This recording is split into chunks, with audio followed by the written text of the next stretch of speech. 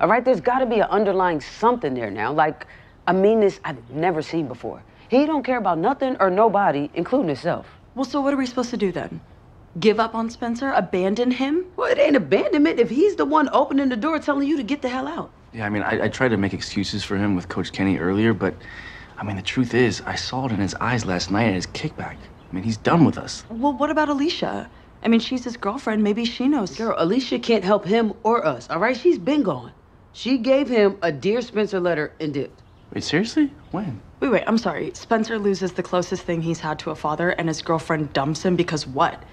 He's not fun anymore? Okay, easy there. She took a step back because she felt like she was smothering him. And knowing him, he probably felt abandoned, and that was his final straw in his whole downward spiral. He pushed her away, Liv. How does no one get that Spencer is hurting? Space is the last thing that he needs, no matter how much he tries to convince us otherwise. I mean, Liv, I'm not really sure what else we can do for Spencer. Not give up on him. None of us. That is what we can do.